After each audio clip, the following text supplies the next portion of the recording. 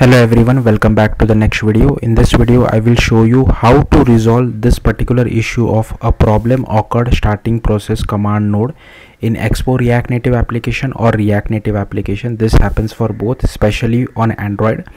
So like I have created a simple Expo React Native application, but this, like I mentioned, happens on React Native applications as well. So using React Native community CLI, if you have created a project, you might face this issue as well. So this happens because of mismatch in Java version.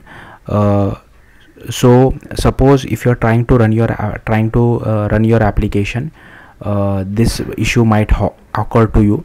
So an easiest way what you can do is, so here you can see I have this Expo React Native application created, right?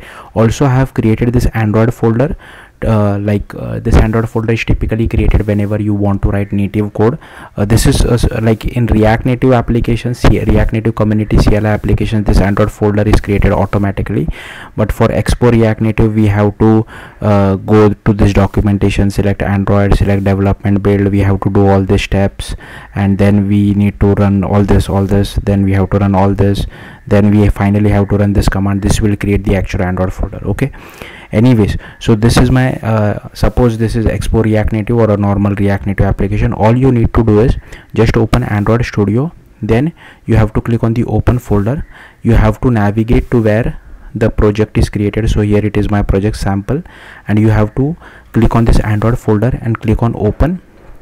So it will open it for you in Android Studio.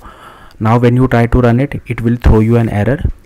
So to get rid of that particular error, or if you are trying to do Gradle syncing, it will throw you an error. Okay, so typically to get rid of that error, what you have to do is, this usually happens in Android Studio Ladybug and above, because Android Studio Ladybug and above uses JDK 21. So you need to go to Android Studio, go to settings, then go to build execution deployment, go to build tools, go to Gradle, and here all you need to do is change the version to OpenJDK 17.0.9. click on apply and then click on OK, and then you can just do this Gradle syncing again by clicking on try again, and then you can try building your application. It will work absolutely fine.